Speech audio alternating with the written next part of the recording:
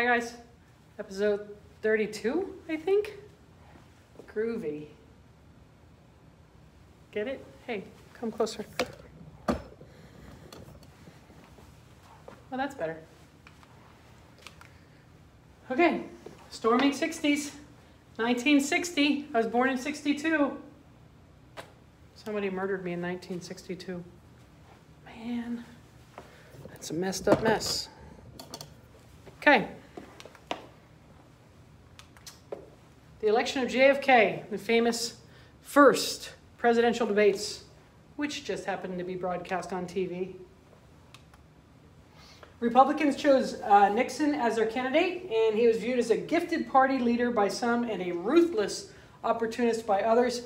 Again, they think that he's ruthless because of his performance during the McCarthy trials and the Second Red Scare. He was very, very, very rabid anti-communist on the side of McCarthy. Helen Gagan Douglas has cast communist-leaning votes, and she is pink right down to her underwear. Pink and pinko reds. The Democrats nominated John F. Kennedy with LBJ as his running mate in the famous debate. 70 million Americans watched the first ever presidential debate, which is more people than voted. That's a problem. That is also because there's not really very many channels. People don't have any options, and it was on every channel. Nixon had rehearsed extensively and appeared defensive and unnaturally at ease. However, he had just been released from the hospital, and the sweat reflected the light into the camera, making him look weak and pale. Kennedy looked healthy, tan, confident, and like a natural-born leader. And, of course, he's good-looking, and as some of you know, that matters about how people feel about you. JFK challenged Nixon to 4 debates, the first ever nationally televised. JFK held his own on issues, but he looked more charismatic, healthier, and handsome than Nixon. Clearly. Kennedy was attacked as a Catholic. He was the first and only Catholic president in U.S. history. I am not the Catholic candidate for president. I am the Democratic Party's candidate for president, who happens also to be a Catholic. Look. Bro, what? It doesn't look like a BB gun or a fake gun when we were little kids. I don't know what that's supposed to mean. I don't know what the circles are all about. Maybe they're all looking at him like, is that kid going to shoot himself in the head? What are you doing? Don't. Put that down. Kenny, he was a handsome lad. Look at him. No wonder I slept with him. Look at him. He lost some Southern votes, but Northern Catholics came out in droves for him. Huh? This guy is obsessed with me. The guy who made the PowerPoints is obsessed with Marilyn Monroe. And it was very close. JFK's victory largely surprised the nation. He only won the popular vote by 0.1%.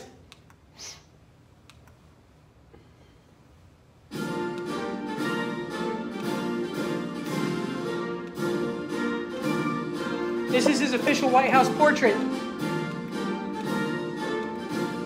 He was known as Jack. JFK believed that sex was the only thing that made his chronic headaches go away. That's not true. That's not true. Hey, I made it go the wrong way. Oops, that's not true. Don't think about that.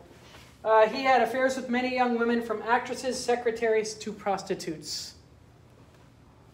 Jack. His name was Jack Kennedy. He didn't go by John. JFK was the youngest president ever, elected at 43 years, 236 days, but not the youngest president ever. First president, youngest president ever elected.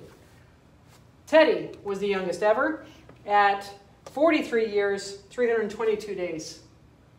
That's supposed to be 42. It's supposed to be 42. I made a mistake. It's 42. JFK delivered a stirring inauguration address and assembled a very young cabinet. Ask not what your country can do for you. Ask what you can do for your country. Kennedy's people may be every bit as intelligent as you say, but I'd feel a whole lot better about them if just one of them had run for sheriff once. There they are. This is Bobby Kennedy, who's also going to be assassinated in 1968, and Teddy Kennedy, and come on, Renee. This Kennedy was in Senate for forever, and he got in an accident in Chappaquiddick, and it's famously his date. They drove off a bridge and into a river or something, and he made it out of the car, and she didn't. Mary Jo Kopechne, and he survived, and she didn't, and then he walked all the way home. Teddy Kennedy. And therefore he never ever had a shot at being president because of this Chappaquiddick hanging over top of him. That this girl died, and he didn't go in and save her or try to save her, and he walked away from the scene of the crime and didn't show up till later, which means that everybody thought he was drunk and that he drove into the water by accident, but as a result was the reason she died. Teddy Kennedy. JFK appointed his brother Robert Kennedy as his Attorney General. And then business whiz McNamara took over the Department of Defense. He's the one almost single-handedly responsible for the increase in troops in Vietnam. And there's little John Kennedy. JFK's domestic plan was called the New Frontier, and his goal was to eradicate poverty. So on the domestic front, that's what he called it, the New Frontier. Remember that we've had the Square Deal, the New Deal, the Fair Deal with Truman, and now we have the New Frontier, John F. Kennedy's domestic plan. LBJ's is going to be called the Great Society, and it's still one of the most significant plans that exist today, LBJ's Great Society, because it's a lot of civil rights. This is what the cities were left to. Everybody moved to the suburbs, and all of the funding and all of the money that had been initially put into cities was then taken out, and it was absolutely disgusting and horrible and left to drugs and poverty and crime, and nobody did anything about it. New Frontier helped the unemployed, introduced food stamps, and created several other social programs to combat poverty. We stand today on the edge of a new frontier. The frontier of the 1960s, a frontier of unknown opportunities and perils, a frontier of unfulfilled hopes and threats. The new frontier of which I speak is not a set of promises, it is a set of challenges. JFK. The new frontier lacked the complete congressional support that FDR's New Deal enjoyed. He did not have either the House or the Senate, I don't know which, probably the Senate. And of course, the moon. JFK pushed for a moon landing. Many Americans ridiculed this idea.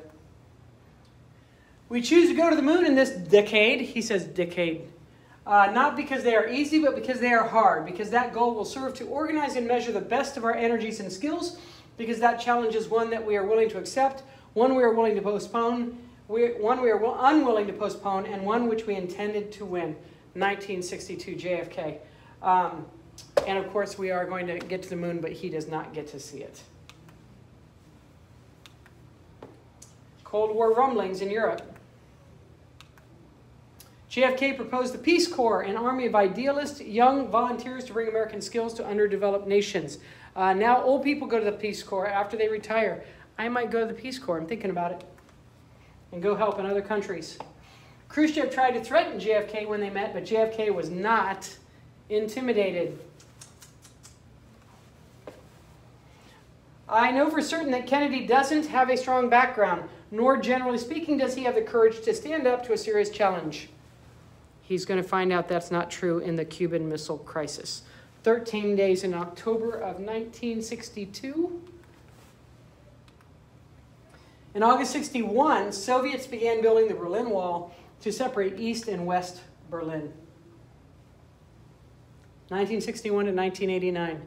Famously, Reagan says, Mr. Gorbachev, tear down this wall. Doesn't happen until H.W. Bush is president, but nonetheless. The Berlin Wall.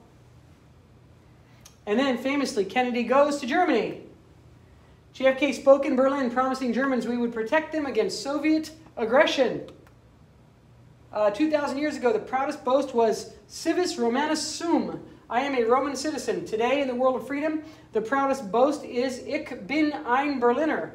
All free men, wherever they may live, are citizens of Berlin, and therefore, as a free man, I take pride in the words, Ich bin ein Berliner. Presumably he said, I am a jelly donut. I don't know. I don't know what he said. In the 1960s, Western Europe was prospering again thanks to the very successful Marshall Plan funds. George C. Marshall, the Marshall Plan, everybody's rebuilding. We are creating a lot of machinery and industry to help the people in Europe. That's helping us as well. We're making a lot of money. We're selling a lot of things, and our economy improves a lot as a result, too. Robert McNamara adopted the flexible response policy, an array of military options that he felt could help solve a variety of problems that arose. So that if we need to use tanks, we'll use tanks. If we need to use bombs, then we'll use bombs. We need to use rockets, and we'll use rockets. It was called flexible response because depending on what was happening, they could use a variety of different military or diplomatic options. Thus, flexible response. And then Vietnam. As we said, in 1961, when Kennedy took office, 1,000 people were in Vietnam. But by the time that he left, died, assassinated in 1963, 3,000 people were in Vietnam. Some people believe he was going to try to take us out of Vietnam, and that angered people that were part of the military-industrial complex that wanted us to go to war to make lots and lots and lots of money making lots and lots and lots of weapons. I don't know. I haven't studied it enough to know. In 1918, Ho Chi Minh from Vietnam tried to encourage Woodrow Wilson to help liberate the Vietnamese from French control at Versailles and to have self-determination, one of his 14 points. Ho Chi Minh wanted to have a democracy. He wanted to have their own country. There wasn't even communism yet. We didn't even have communism yet. And we could have helped them then, but we didn't. We didn't help them. And as a result, we have to fight a war there that kills a lot of Americans. Japan took control of Vietnam in World War II, and then the French tried to recolonize the region after the war. The French got kicked out by the Japanese, and then they came back, and the Indochina War is from 1946 to 1954, when the French finally gave up and left Vietnam. And then we go into Vietnam because we don't want to have Ho Chi Minh turn the country into a communist nation and have the domino theory happen, where this nation becomes communist, then that nation, then that nation, and that nation, and so on. So Ho Chi Minh, now a communist due to Chinese support, because they did help him, gained control of northern Vietnam and fought independence from the French colonizers in the south, 1946 to 1954, fighting against the French. In 1954, the French were finally driven from Vietnam. The country was split at the 17th parallel between the communist North Vietnamese and the democratic South Vietnamese. Ho Chi Minh wanted all of it, though. He wanted all of Vietnam. However, the U.S. backed South Vietnam's Ngo Dinh Diem, despite his obvious corruption, simply because he was not a communist. But he was incredibly corrupt and a terrible leader, and we do help assassinate him. South Vietnam was threatened by the communist Viet Minh movement led by Ho Chi Minh. That's American sailors. Ho Chi Minh Trail. This is what I was telling you about, is that Ho Chi Minh Trail is in Laos and Cambodia, and all of these communists go on the Ho Chi Minh Trail, and the Viet Cong come down here into South Vietnam and are able to come, but we aren't allowed to go into Laos or Cambodia, which was what Nixon's problem was, and why he attacks Cambodia, because this all used to be Indochina. This used to be the French Indochina. So they're used to working together against the French, but now we're only allowed to be in Vietnam, so everybody that is North Vietnam Army, the Viet Minh, and the Viet Cong, all are fighting against South Vietnam. The Viet Minh helped the Viet Cong of the South, who supported communism and the overthrow of Diem. JFK slowly escalated troop levels in the region to maintain order, but they were not to be put in harm's way. Oh, they were put in harm's way. They weren't supposed to be, but they were. And then crisis in Cuba, the Cuban Missile Crisis. That's Fidel Castro. Latin America resented the U.S. sending Europe billions of dollars, but only millions to them. The U.S. did not foresee communism spreading into our hemisphere, so we didn't help very much in the South. So then the communists went into the South and started helping those places. And so a lot of them became communist because we didn't think ahead to help Latin American countries. U.S. continued to intervene in Latin American affairs, though. Guatemala in 1954, building tensions. We went in and still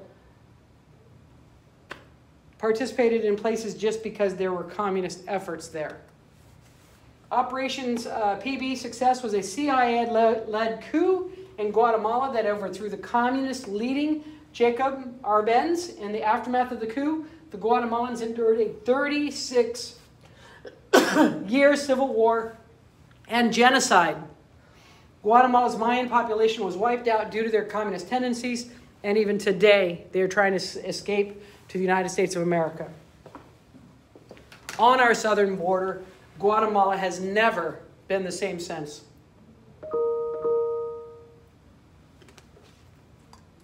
Since we got involved. In 1959, Fidel Castro overthrew the Cuban leader, the U.S. puppet Fulgencio Batista. The Platt Amendment was used often to keep the brutal Batista in power. Batista was the puppet that we put in Cuba, and so he did whatever we wanted, even though he was a cruel dictator. The corruption of the government, the brutality of the police, the regime's indifference to the needs of the people for education, medical care, housing for social justice, and economic justice is an open invitation to revolution. Arthur Schlesinger is saying that it's impossible that there wouldn't have been a revolution, that he didn't care about anybody in his country. So Castro's popularity was based on denouncing Yankee imperialism and influence, especially from the Platt Amendment that said that we can get involved in Cuban affairs, which we should not have been able to, because that is sort of a colonial power. At the beginning of 1959, the U.S. companies owned about 40% of Cuban sugar lands, almost all the cattle ranches, 90% of the mines and mineral concessions, 80% of the utilities, practically all of the oil industry, and supplied 2/3 of Cuba's imports. We were highly tied into Batista's government. Castro overthrew that to get us out. He overthrew Cuba to get us out of Cuba. We had colonized them economically. Clearly, we had taken over a lot of their economy. This is Che Guevara. Che Guevara. Castro was seen as a hero when he took over the U.S. properties in Cuba and redistributed them back to the Cuban people. So he took over a lot of the properties owned by the very wealthy, most of them who fled to to Miami. And then he and Che Guevara took the country over. Che Guevara was assassinated in 1965 in Bolivia by the CIA because he helped with communist overthrows, helped communists overthrow leaders that were tied to the United States of America. In 1961, the U.S. ended diplomatic relations with Cuba and cut off the purchase of Cuban sugar because we no longer controlled it. Khrushchev threatened a missile launch if the U.S. invaded Cuba because now Castro and Khrushchev were now allies. The U.S. forced the Organization of American States to condemn communism in the Americas. We forced them to do that. They didn't have a choice. Ike proposed a Marshall Plan for Latin America worth $500 million, but it was too little too late. Had they done that right from Jump Street, back with Truman, we probably would have had a very united Americas in general. JFK's Alliance for Progress provided financial assistance to Latin Americans. He hoped to help poor people and deny communism. So Alliance for Progress. It was very slow in getting the money to them. It didn't help. In 1961, JFK authorized a CIA-planned invasion of Cuba by Cuban refugees. It was called the Bay of Pigs, Bahia de Cochinos. Cochinos is pigs, Bay of Pigs. That's why it's called the Bay of Pigs. We helped Cuban refugees to go back and invade, and then we left them there to die or to be arrested. It didn't go well. On April 17, 1961, the Bay of Pigs invasion was a disaster. JFK sent no air support to help the rebels. Guess what? It turns out the air support was an hour late because somebody did not understand the time change. And so because it was an hour earlier in Cuba than it was here, we literally were an hour late, and all of those people were screwed. Caught, some of them killed, many imprisoned. Because of a time change error. This failed attempt on Castro's regime and life further cemented Cuba's ties to the Soviet Union. In 1962, a U.S. spy plane spotted missile installations in Cuba. They were Soviet nukes aimed at the United States of America. By the way, we had nukes in Turkey aimed at Soviet Union, but nobody's told about that during this entire escapade.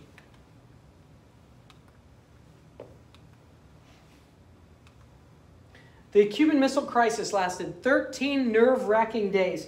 The U.S. and Soviet Union were on the brink of nuclear war. Diplomacy used diplomatic pressure to get the Soviet Union to remove the missiles. Warning, send a message to Castro to warn him of the grave danger he and Cuba were in. 3, blockade, use the U.S. Navy to block any missiles from arriving in Cuba. 4, airstrike, use the U.S. Air Force to attack all known missile sites. 5, full force invasion of Cuba and overthrow of Castro. These are all our options. These are all options. To halt this offensive buildup, a strict quarantine on all offensive military equipment under shipment to Cuba is being initiated. All ships of any kind bound for Cuba from whatever nation or port will, if found to contain cargoes of offensive weapons, be turned back. We are not at this time, however, denying the necessities of life as the Soviets attempted to do in their Berlin blockade of 1948. It's making a clear distinction between the two. Quarantine interdiction line. This blockade of navigation in international waters and airspace constituted an act of aggression, propelling humankind into the abyss of a world nuclear missile war. Khrushchev. After a USA blockade of Cuba, Khrushchev finally agreed to pull missiles out of Cuba, and that's when they say that Khrushchev blinked, as in a staring contest, and he blinked first. And as a result, there's no nuclear war. There could have been nuclear war otherwise. The U.S. vowed never to invade Cuba again and secretly agreed to remove nukes in Turkey. It has to say secretly. It should say secretly, Renee. They secretly removed nukes from Turkey. We don't say that publicly, nor will we allow Khrushchev to say that publicly. If he does, we won't remove the nukes. And then we have a phone that is now connected directly to the Kremlin in the Soviet Union. A direct hotline was established between Moscow and Washington, D.C. in case of any future crisis so they could avert it. Mr. President, we and you ought not pull on the ends of the rope in which you have tied the knot of war, because the more the two of us pull, the tighter that knot will be tied. You yourself understand perfectly of what terrible forces our countries dispose. Consequently, if there is no intention to tighten that knot and thereby to doom the world to the catastrophe of thermonuclear war, then let us not only relax the forces pulling on the ends of the rope, let us take measures to untie that knot. We are ready for this. Khrushchev. In June of '63, JFK spoke of better relations with the Soviets, beginning a policy of détente and an easing of tensions. An easing of tensions in 1963, only months before he's assassinated. It's going to go the opposite direction after he dies when LBJ comes into office. There will not be détente. There's détente with Nixon, but there could have been détente, which means an easing of tensions with JFK had he not been assassinated. And now the struggle for civil rights. In 1960, the election of JFK appealed to black voters by promising civil rights reforms. As President JFK seemed slow or unwilling to make these reforms, consumed by foreign policy events. So the foreign policy with him and with LBJ supersedes domestic affairs, and as a result, the civil rights progress is put on a back burner because of foreign affairs and the Cold War. In the 1960s, freedom riders rode buses through the Deep South protesting segregation white and black riders faced violent white mobs when they arrived in the Deep South. They were going into waiting rooms that had been segregated, but by law were not allowed to be segregated. So white and black people rode these buses and then went and integrated those waiting rooms at the bus station like the law said they were allowed to do, and they were beat, and you saw one was even firebombed. JFK encouraged SNCC, the Student Nonviolent Coordinating Committee, and the Voter Education Project that registered Southern African Americans. He wanted them to continue to do that. Some places desegregated easily, but others resisted the Deep South.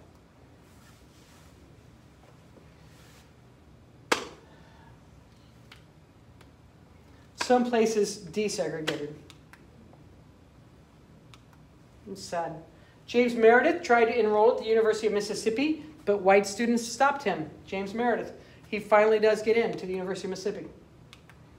So JFK sent 400 federal marshals and 3,000 troops to ensure his enrollment into the University of Mississippi.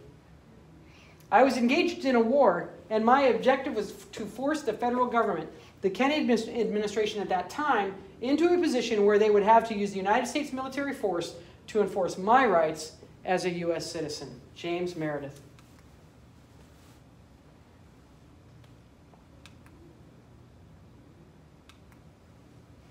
In the spring of '63, MLK launched a peaceful campaign versus discrimination in Birmingham, Alabama. Think Bull Connor, fire hoses, dogs. Bull Connor. Birmingham police, under the direction of Bull Connor, responded viciously to protesters who demanded reform as the American public watched on TV and as you saw as the whole world watched in horror. Remember, a lot of these kids were from 6 to 16 years of age. On June 11th of '63, JFK gave a speech urging immediate action towards this immoral issue.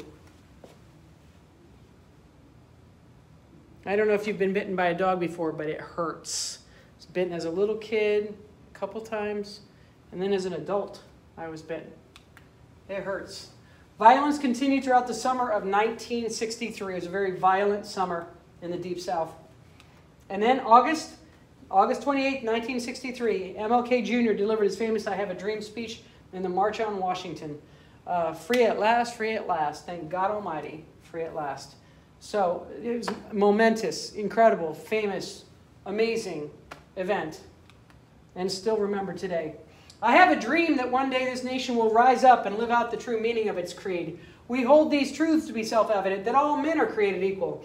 I have a dream that my 4 little children will one day live in a nation where they will not be judged by the color of their skin, but by the content of their character. I have a dream that one day on the red hills of Georgia, the sons of former slaves and the sons of former slave owners will be able to sit down together at a table of brotherhood. And then awful, September '63, a bomb exploded in a Birmingham church, killing 4 young black girls that were in the basement.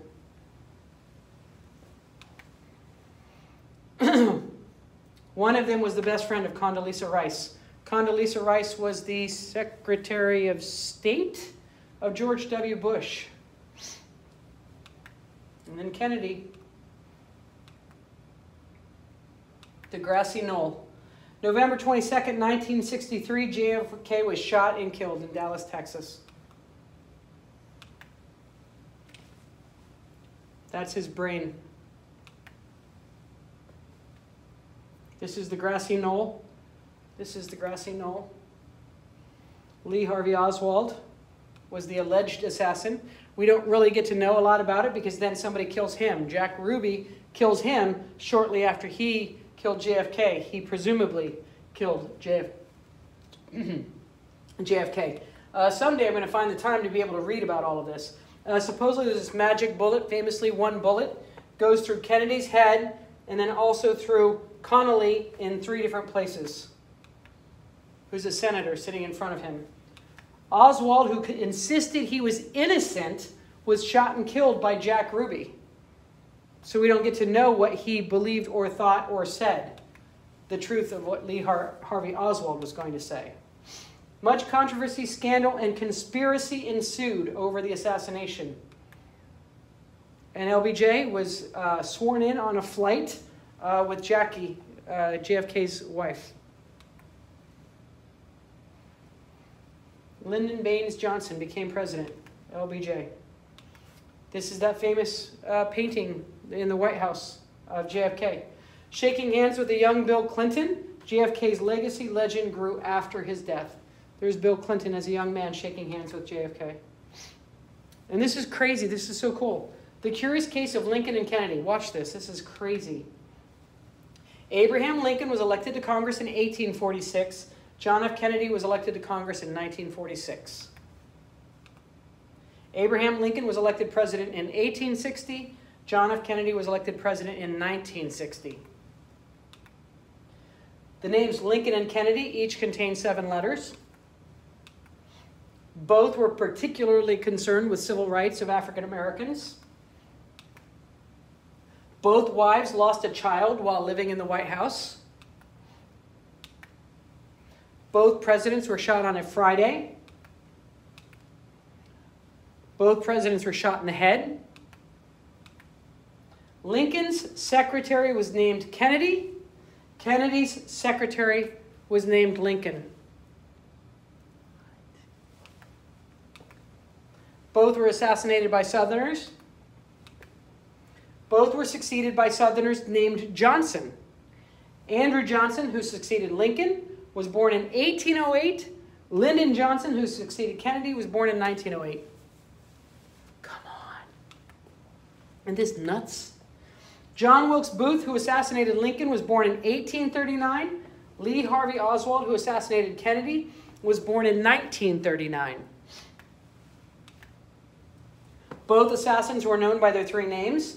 Both names are composed of 15 letters. Kennedy was shot in a car called Lincoln. Booth ran from the theater and was caught in a warehouse. Oswald ran from a warehouse and was caught in a theater. Booth and Oswald were assassinated before their trials. A week before Lincoln was shot, he was in Monroe, Maryland. A week before Kennedy was shot, he was with Marilyn Monroe. What? Deuces. Have a good day.